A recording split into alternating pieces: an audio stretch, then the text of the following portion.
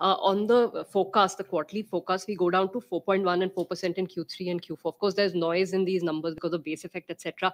But I want a sense of the RBI's perception of consumption and the strength in consumption in particular.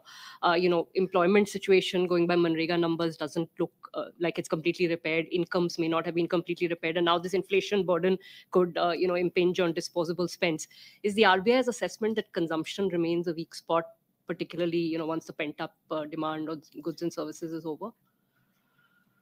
I think I said that in my statement that private consumption still trails the pre-pandemic level. Q3, Q4 also we don't see repair sort of coming through.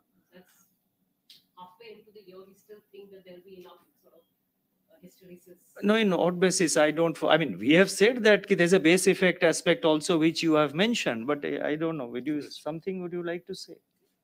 It's repairing slowly. As you said, rural demand is weaker than urban. Maybe urban will get back quicker than rural, but it's in a state of repair, and I think it will come back to becoming the mainstay of aggregate demand. It accounts for nearly 60% of aggregate demand. That's where it'll get to. But the repair is on the way.